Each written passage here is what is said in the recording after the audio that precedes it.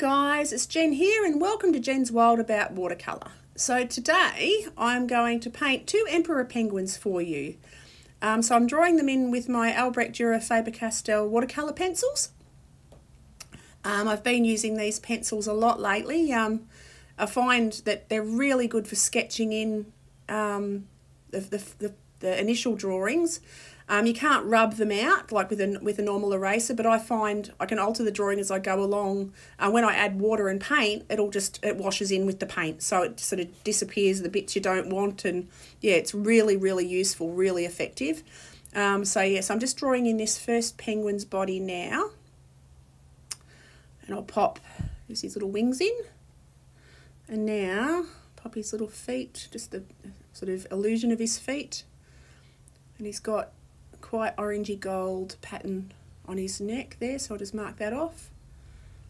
And then he's got a stripe that comes down the side. And now I'll draw the second penguin in, and he's sort of looking up and to the left. So like I said before, I can alter it sort of with the paint, because the pencil will just wash away, but it's a great tool. They're great useful pencils for watercolours. So just draw his head in, change the shape a little bit there, needed to be a little bit bigger, but that's alright, I can just wash that out with a wet brush later. Now take it down, he comes down with his wing and his tummy like that. Then he's got a bit of a stripe that comes down onto his shoulder there, and he's got a yellowy bit on his beak, so I'll just mark that in. And then he's got a gradiated orange sort of tone on his chest, so I'll just mark that in. And now I pop the bank in like that, and then that will be ocean to that point, and then the sky above.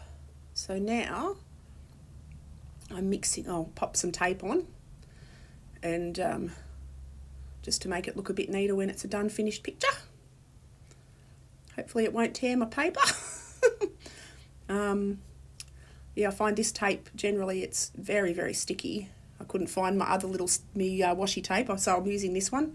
It's just Merciolo tape. So I'm keeping my fingers crossed that it doesn't tear the paper at the end.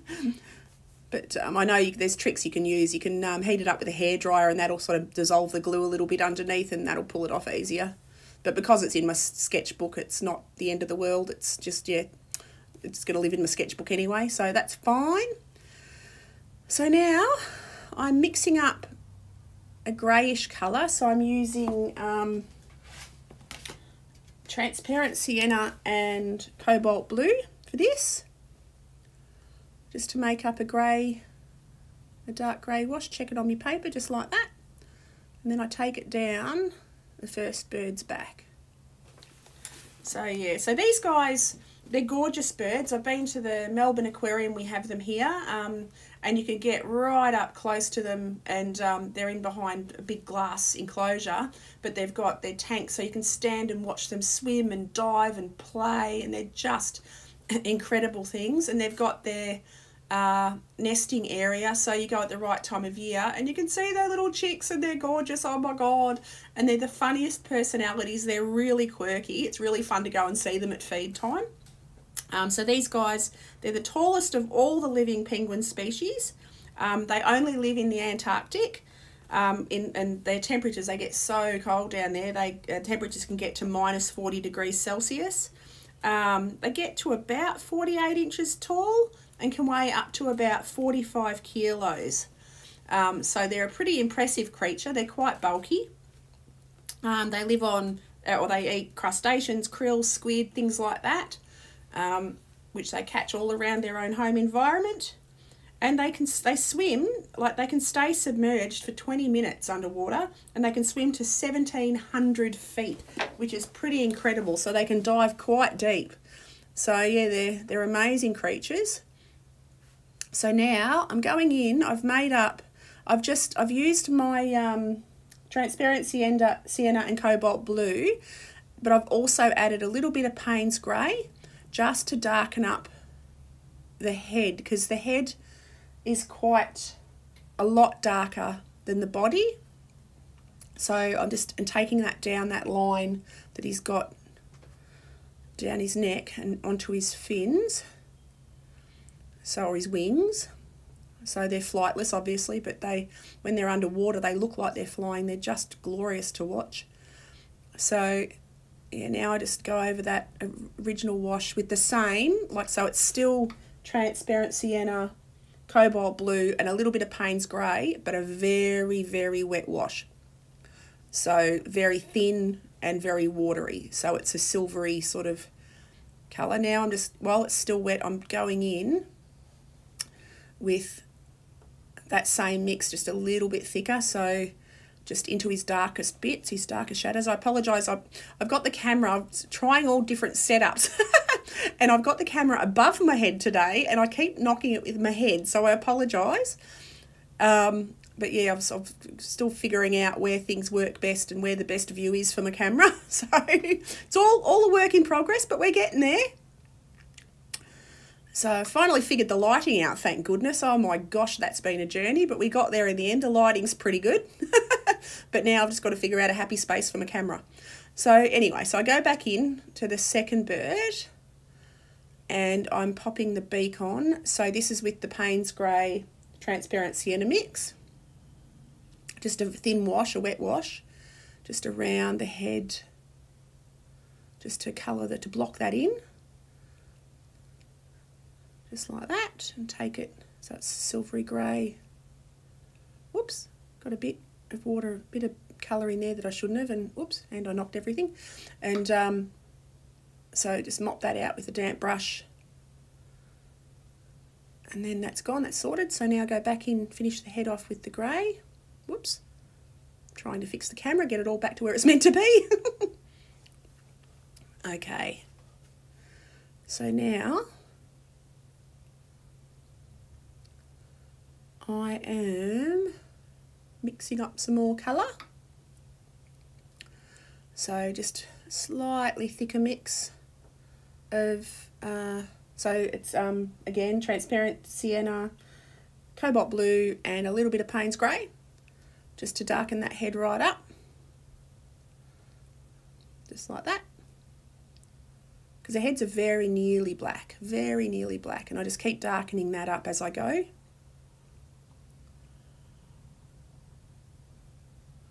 So yeah, as you can see, it's getting darker and darker the more coats I pop on. And I have the heater on in here today, so it's drying pretty quickly. So yeah, now I do the lines. So he's got like a gold strip, a gold and white strip down his neck, so I've just drawn that in. And now his wing is quite black. He has a white or cream belly, so his wing is quite black, so that's a contrast to his tummy. So I've just done that in. Now I go over first penguin's head with more of a solid Payne's grey. So a very teeny tiny little bit of transparent umber in there, but it's mainly Payne's grey, just to darken that head right up. And I'm using my Schminky watercolours today. So they're beautiful, vibrant, strong colours. So now I'm going back into the body with transparent sienna and cobalt blue.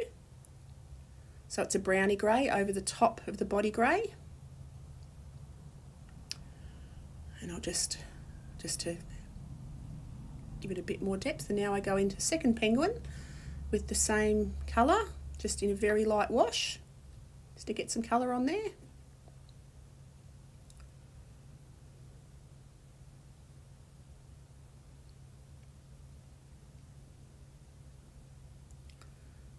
And I'm mixing up some colours.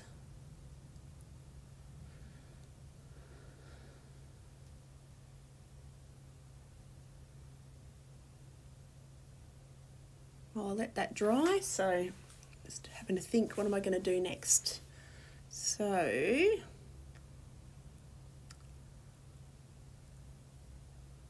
I'm about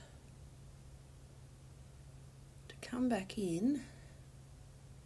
I think she's just about dry now. Dry enough to work with, anywho. So I come back in with the sky now. So that, for the sky, I'm just using a very watery wash of ultramarine, yeah, I had to wait a little bit just to let it dry so I didn't sort of end up with mud in my sky. I didn't want a muddy sky. So yeah, so that's a bit of ultramarine for the sky, and there I've got it a bit thick at the bottom, so I'll take a damp brush to that and soften it in a mini. So yeah, just run it around that side, just fill the sky in, take it back around the other side. Now I can soften that bit up there, just like that. There we go, beauty.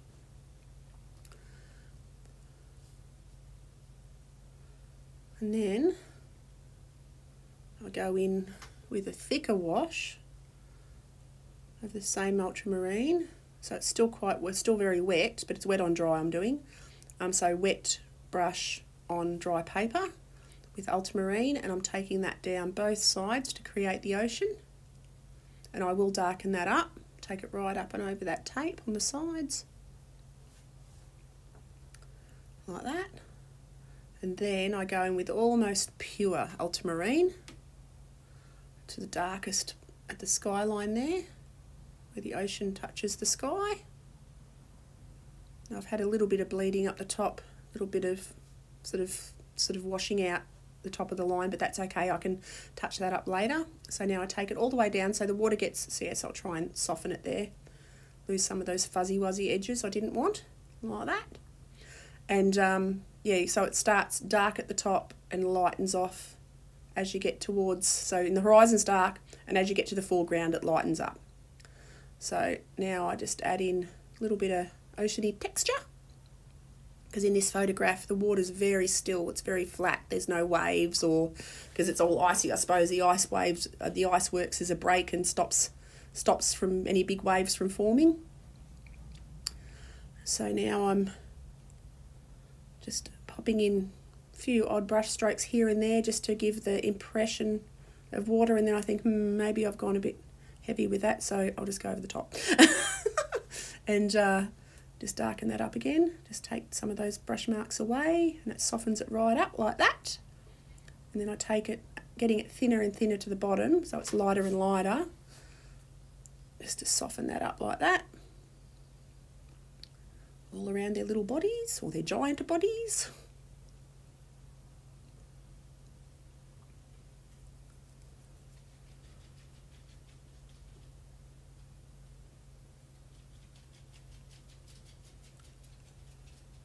So now let it dry a little bit more, and then I come back in to the ground with a bit of cobalt blue and a bit of burnt umber, so to make a browny grey again, because this is all rock under them, like rocky stony outcrop. So I'm just going to run sort of around the rough shapes of the pattern of the rocks. So there's a rock coming down there, there's a rock there, so I'm just sort of roughing in shapes. I don't want it just completely flat like the water or the sky, just gives a bit of texture. So now I'm just going to soften up, run a damp brush over the top of it all just to soften edges. And now I'm going in with a bit of burnt umber just to add a bit of texture to these rocky bits. So they're sort of impressionistic. I'm not doing exact rocks or exactly as they are in the reference photo. I'm just sort of just making it up as I go along here, just imaginary sort of lines where there'd be edges of rocks and things like that. Just so it's not all just perfectly flat. And there's sort of a drop off in front of them where they're standing, so pop that around. So still using burnt umber, and I've popped a bit of Payne's grey in there just to sort of darken it off. Now I'm using a damp brush to take it all around again, soften up those edges, just like that. And I'll go back in with my Albrecht Dürer watercolour pencils at the end and just tidy up those edges, just to give them some definition. So now, just initially I'll pop in some Payne's grey and transparent sienna just around the edges there.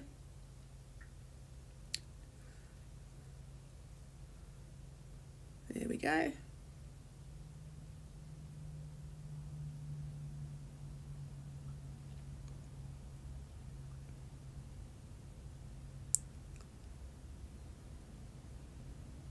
Just tidy up that edge.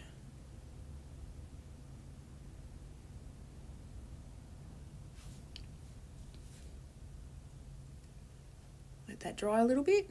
And now I'm coming back in to darken up his face. So I'm coming in with pretty much a pure Payne's grey now, because his head is the darkest part of him. Still leaving a little bit of a lighter grey where his eyes shut, but you can sort of see the shadow of his eyelid, or the eyelid, the light of his eyelid, a reflection-y bit. So I'm just leaving that a little bit lighter. Now I'll go in to his beak, take that back into his head like that. I'll soften that edge up underneath and go around that line that's going to be around his orangey goldy stripe.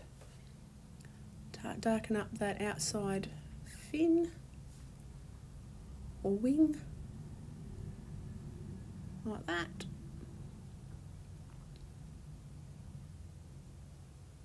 Now just take down that first penguin and darken that line there up. You've got a very dark line that follows their head down to their wing. I'll just darken his head right up there.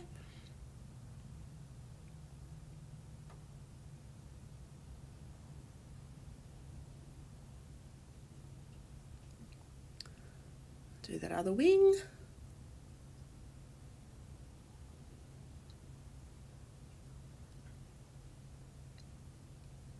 Right, now I'm going back into his body with a wash of Payne's grey and transparency, the teeniest bit of transparent sienna, because their body is a slightly different tone to their head. That's a bit lighter, a bit softer. So now I'm just popping in a little bit more definition, so his little tail feathers, his little legs about there. And now take down his wing, a bit darker down his wing.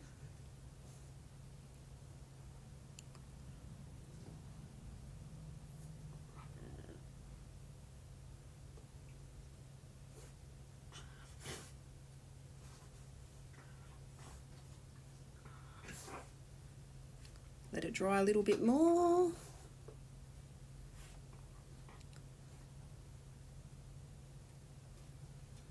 And then I come back in to the gold areas, and I'm using Quin Gold Hue for this, just for the base, just there.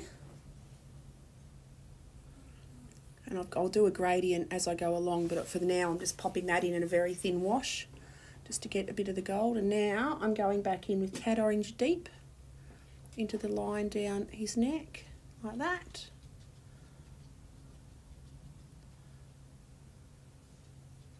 And I'll darken up that top bit, and then I can take a damp brush and blend it a little bit more so it's more of a gradient like that. And then he's got the same colour in his beak, so I'm going into his beak with Cat Orange Deep.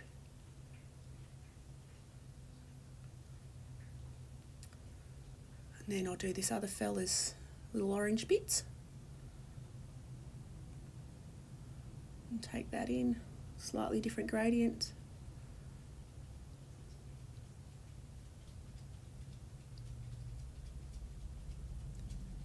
Just like that. And that gets the colour on him, so that's the Quin Gold Hue. Okay, I'll darken up this a bit more with the Cat Orange Deep. Whoops. Take that down his neck again and into his beak.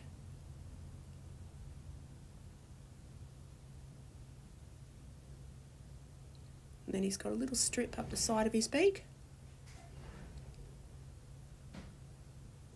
So now I'm popping a damp brush onto his tummy and a little bit of cobalt blue just to create shadow. Just the teeniest little bit of shadow.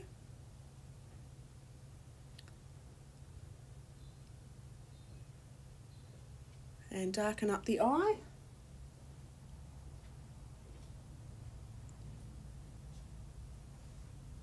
And now I'm going in with my Faber-Castell Albrecht Dürer black watercolour pencil, and I'm just popping in some feather details because you can just see little feathery strips on his back. So I'm just drawing them in over his whole back.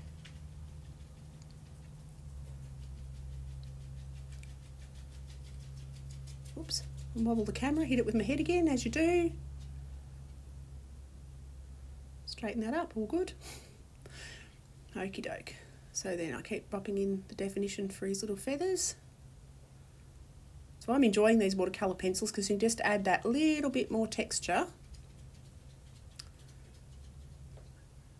So just it allows you to incorporate a bit more detail in your watercolours. So I go over there, trying to keep it random pattern so it's not just lines and lines and lines, rows of lines. Just like that, and take it down. Covering his whole back, just like that, and you can start to see that it looks like he's got a feathery back. And then he's got a bit of a line there where his leg is, so just tidy that up and run down the rest of his back like that. Yeah, again, trying to keep random, not just doing lines, doing zigzaggy bits and wiggly bits. And there we go. So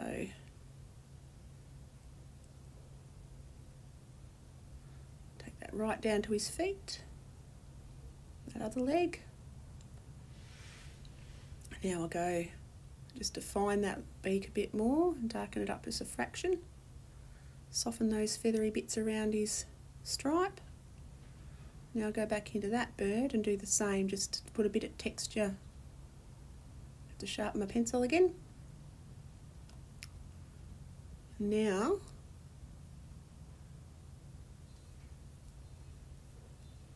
I'm going in with my orange pencil, just to watercolour pencil, so it's an orangey brown, just to touch up those orangey bits. So watercolour pencil, so that is, what colour is that? I'm using my terracotta, it is actually. So now I'll go back in with the black and do the definition around his tail, because you can see his little tail feathers. And then I go in with the burnt umber pencil and do his feet, because you can see the backs of his little feet.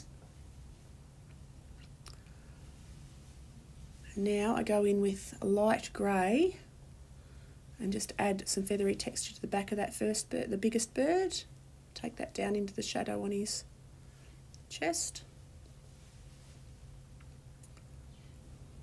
And now I'm going in with my white pencil, white Faber-Castell watercolour pencil, and just anywhere there's highlights or reflection on their backs, I'm literally just going to smudge that in like that, and it just sort of makes it look like it's shining a little bit.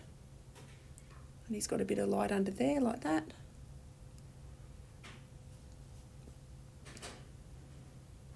And you can still just see that eye on that bird's shut, so I just went over the edge of that, popped a bit of detail on the beak. He's got a highlight sort of down there, so I'll mark that in. He's got a bit of light under there and a bit under there.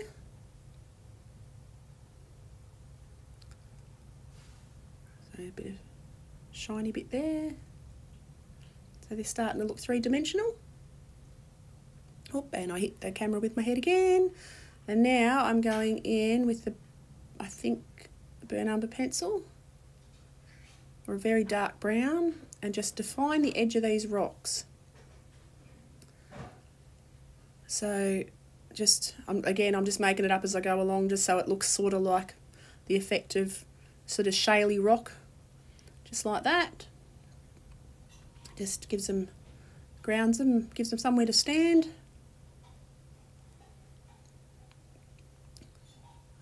So going in again with this really dark chocolate brown, just to define the edge a bit more.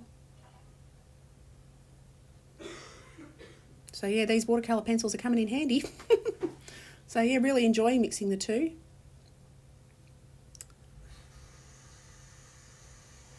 So now we're done. So I'm going to pull this paper off, hopefully not ripping it. Like I said before, this paper's this tape's very sticky. Probably shouldn't have used it, but no, we're going to get away with it. I think we're doing pretty well. Yep. Hold it sort of as I go on, to a little bit of lifting, but it's not really a problem. So okay, we'll go for that bit. That's easier. There we go. Whoop, that came off easy. And now I'll try and get that bit off. So I have to rub it with my fingertip. That's it. Roll the edge up. Get that off. And it does give it a nice effect when you do this. Oops, I do a little bit of a tear, but that's okay. It's in my notebook, in my sketchbook. Anyway, I hope you've enjoyed this video. I had lots of fun. Yeah, love for you to follow along. So click the bell icon, and that way you'll see videos as they come up. And I'll see you guys next time. Have an awesome day. Okay, bye.